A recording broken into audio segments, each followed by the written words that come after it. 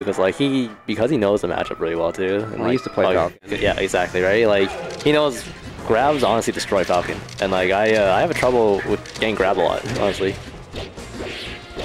Oh, Matt having a huge, okay, yeah, big opening there. Yeah, I'm maining Marth, man. Honestly, yeah, that's the way to go. Dude, I need someone to teach my tricks, dude. No one in Ottawa I can coach yet. Delirium. No, Delirium and I are too different. Matt and I are too different, man. I sent him the link to up smash. Has not watched it, or well, he hasn't learned it at least. Yeah, well, you only had like a 50% success rate when you tried it, so. Oh no, more like 51. Okay. I hit it when it mattered, let's be honest. Wow, that Hypox was out for a long time. Yeah, Falco there is really good at covering that if you don't sweet spot, or if you don't clip him. Falcon can space around it. I think the big thing in this matchup, obviously, you know, like, kind of getting to the. It's the same idea as like you want to get into Falco's zone, right? Like you want to be that mid-range where you can kind of dash dance and punish still, but Falco isn't close enough to like just aerial right in front of your face. Yeah, I think, I mean, like there, for example, it's like he was a little too close, so his burying him out of the nair didn't work entirely. One thing is like I do notice that sometimes. Oh, I think sometimes like Matt is not entirely like aware of some situations. Like he'll stick to like his bread and butter stuff, you know, which is not fair. You know, it works really well. That was custom combo. Yeah, like forward throw down tilt is obviously like makes sense, right? Forward throw down smash.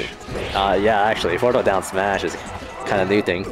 Or forward throw F smash honestly at ledge, like it's really strong. But sometimes you just have to be ready to react to. What did we just witness? That was crazy. Michael just popped off. Did you see that? Yeah, I mean, suicide dare is actually busted. That was like basically a 2-stock. Yeah. And Matt was up for a little bit there, but he couldn't close that kill. Yeah, well, the momentum kind of changed when Michael started getting his game on, like, you know, like, get your game on. Like Yu-Gi-Oh! Yeah, exactly. No, I mean... So, you see, like, Michael's kind of getting these punishes now, and his edge guards are actually really good against Marth. Like, he's practiced those a lot. No, I mean, I played against his Falco a couple weeks ago at your place in this matchup. He wasn't lasering that time, so it was a bit different. But I mean, he knows how to edge guard and he knows how to combo. And that's pretty much it. I almost forget they can kind of hear us, right? Matt's doing oh, I think that's neutral is actually pretty good in this matchup. I want to kind of pay attention to what he does to deal with lasers, because Marth has a plethora of options. Oh, you just saw one right there. Like, weight dash back is very strong, because Marth's weight dash, like, he crouches a lot, right? Like, he goes really low, and it's like, it goes so far that you can dodge a lot of moves. So weight dash out of shield backwards, and then a lot of times, if Falco's like not too close enough, or he's not overshooting, you'll get a grab. Unfortunate little scenario there. Yeah. Probably wanted a down tilt. Yeah. But was off the stage. That's actually the worst. So he's opting to do the shielding. His power shielding's really good too. Yeah, he makes it work.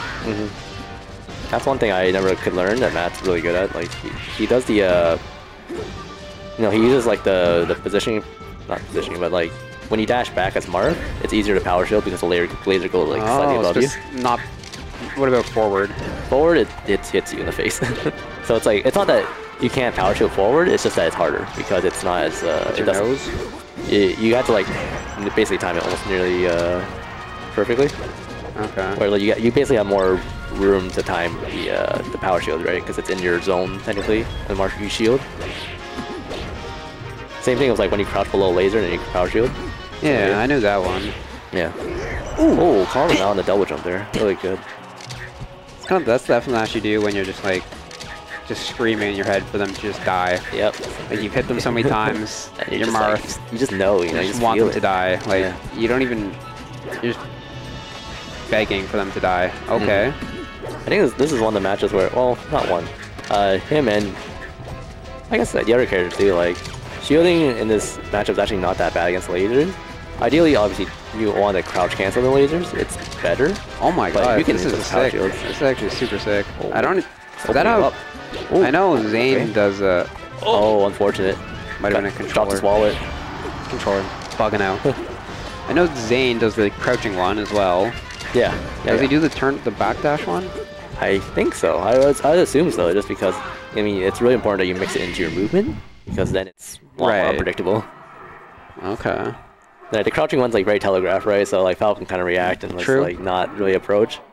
Well, you can also switch up your laser heights, make it hard. Yep, you can shoot for low lasers, but then sometimes like that, if you kind of condition the player to shoot low lasers, so then you start going approaching air to beat the low lasers.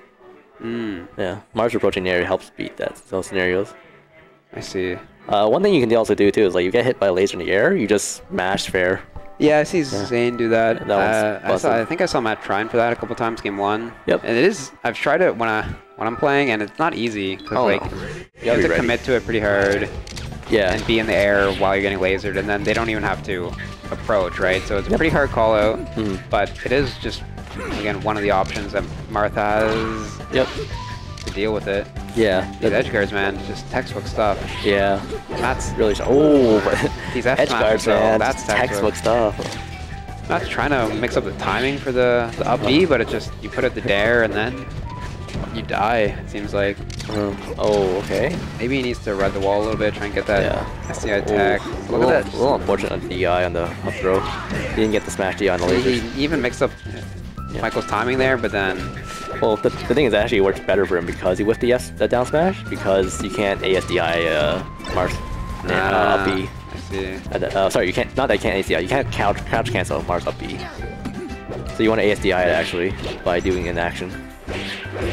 You know, like KJH, he does the taunt thing. Yeah, I know what you mean. Oh, that's actually unfortunate. I'm gonna have to go ahead and blame Randall on that one. Yeah, this could be it. Ooh. Not this kind of spot. Yeah. He has no jump, I think. One big thing that Marco does really well, I noticed, is a bit rough set, but one really good thing that Marco does